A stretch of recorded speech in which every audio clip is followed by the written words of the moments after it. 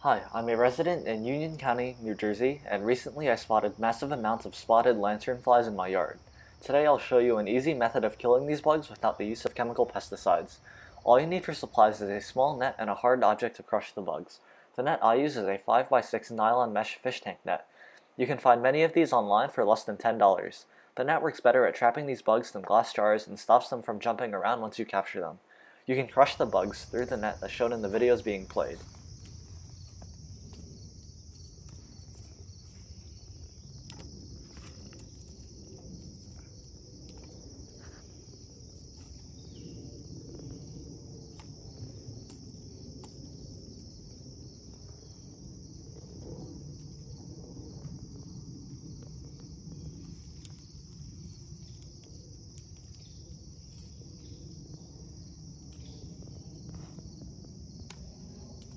The yield with this method is quite good, and I'm able to kill nearly all the bugs I go for.